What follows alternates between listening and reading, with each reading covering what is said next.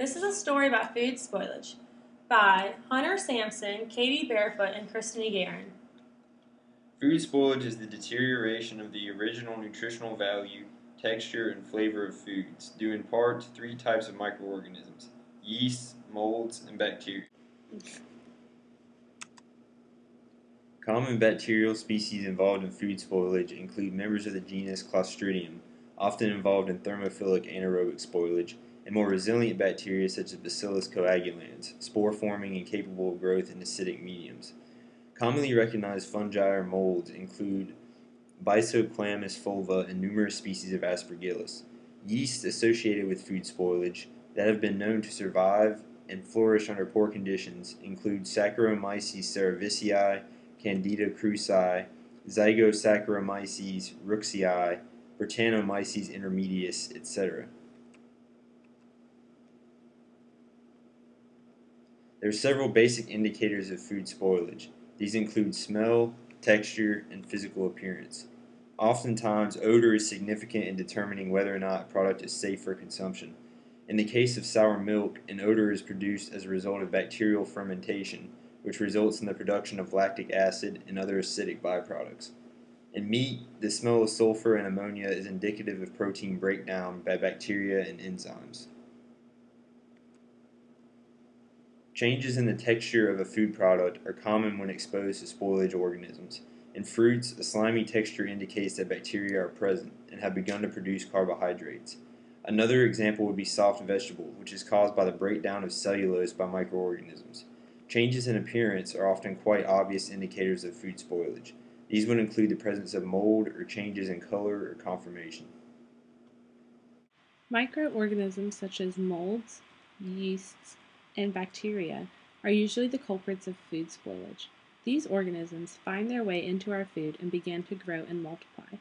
As they grow, they produce substances that change the color, texture, and odor of the food. Eventually, the food will be changed so much that it is unfit for human consumption. Bacteria are known for the most rapid spoiling of protein-based foods, such as meat, poultry, fish, and dairy. The waste they produce is the cause of the foul smell and rotten appearance of spoiled foods. Sometimes, spoiled foods appear and smell safe, but can still contain harmful bacteria such as Salmonella and E. coli. Molds and yeasts are known for souring milk, rotting fruits and vegetables, and growing on our breads and cheeses. Although they generally work slower than bacteria, they are more tolerant of extreme conditions. In order to get a better understanding of the mechanism of food spoilage, let's focus on a process called soft rot that often spoils our favorite foods. Imagine you are hungry and looking for something healthy to eat. You go to the kitchen and reach for a banana on the fruit basket on the counter. Oops! As you grab the banana, an apple falls to the floor. You pick it up and place it into the basket without realizing the chain of rotting events you just set into place. When the apple hit the floor, it obtained a small bruise. This bruise is made up of cells that tore open when the apple landed. These tiny cuts act as a doorway for molds, yeasts, and bacteria to enter the apple. Bacteria such as Pseudomonas are infamous for their spoilage capabilities and are part of the normal flora living on the apple's skin. Pseudomonas fluorescens and Erwinia kerativora are two specific bacteria known to cause soft rot.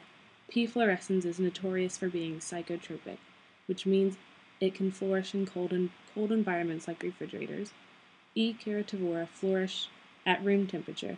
Together, the bacteria immediately begin the soft rot process. The molds force their way from cell to cell using sugar from the apple as energy to multiply. Meanwhile, the yeasts have also been using their fair share of the apple's sugar and fermenting it to produce alcohol. While the molds and yeasts feast on the apple's sugar, P. fluorescens and E. kerativora are going to work on the apple's proteins. The bacteria immediately begin feeding on the cells that were injured during the fall. As they replicate, they produce pectolytic enzymes that degrade and break down the apple's cell wall. As the cell walls are broken down, the intracellular fluid spills out and provides more food for the bacteria. On the outside, the apple is slowly getting softer and softer as the bacteria macerate the cells inside. Eventually, the molds, yeast, and bacteria devour the cells in the apple until there is nothing left. Next thing you know, you're in the kitchen looking for an apple, but all you see is this. The exact mechanism of spoilage may vary between yeast and bacteria. For example, yeasts are able to survive in environments with high concentrations of sugar and salt. They can often be found lurking in our juices, jams, salad dressings, and drinks. Some typical spoilage yeasts include Zygosaccharomyces, Torula laspora, and Lachantia. Yeasts slowly go through the sugar fermentation process and produce carbon dioxide that can build up in containers and distort or even explode the packaging. Yeast can also cause changes in color due to substantive growth, unpleasant odors, and bad flavor. Contrary to popular belief, spoiled foods are not always harmful to eat. We even spoil some foods on purpose to make things like yogurt and alcoholic beverages.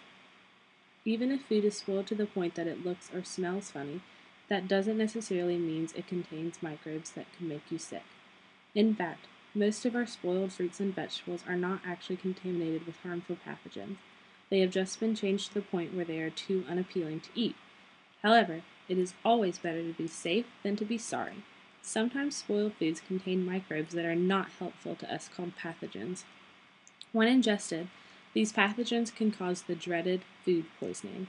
The fact that spoiling foods are a breeding ground for bacteria make them more likely to contain pathogens like E. coli or Salmonella. Clostridium botulinum is the bacteria that can find its way into spoiled canned foods. If ingested, this bacteria can cause botulism, which is an extremely harmful disease that can cause weakness, double vision, and muscle paralysis. A type of spoilage is thermophilic anaerobic spoilage, which occurs if canned foods are incubated at high temperatures. There is a chance for the thermophilic bacteria that survive to germinate and cause more trouble. So, this is a common cause of spoilage in low-acid canned foods at the commercial level. This graph depicts common types of spoilage in acid-containing canned foods. So, now we know what food spoilage is, but how can we prevent this? Louis Pasteur used the technique of pasteurization, which is mild heating, that caused certain organisms that were responsible for the spoilage without damaging the taste of the product. Many heat-resistant bacteria can survive pasteurization, but these typically do not cause disease.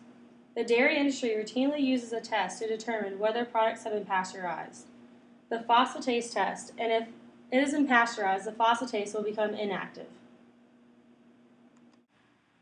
Other types of preventions are fungicides and herbicides.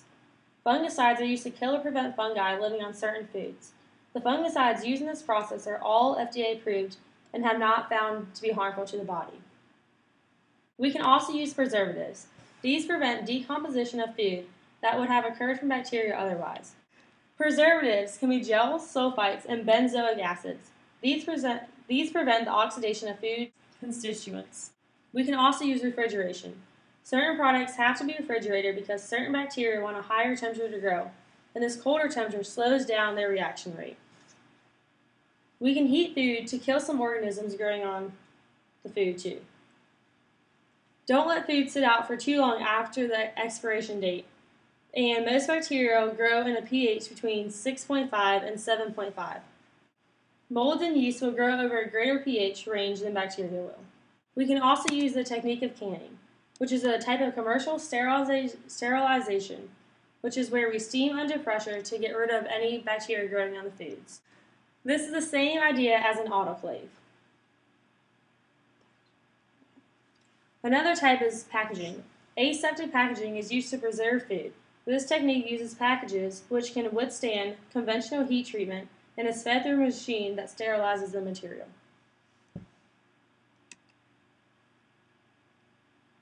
Radiation. Ionizing radiation, such as gamma rays and electron beams, destroy microorganisms and bacteria found on food. By radiation, this can delay ripening and increase certain product yields. We can also use a microwave. This can not only heat your food up, but can also damage bacterial cells that would have been harmful to your food. And this is food spoilage. Please see our video description for any sources.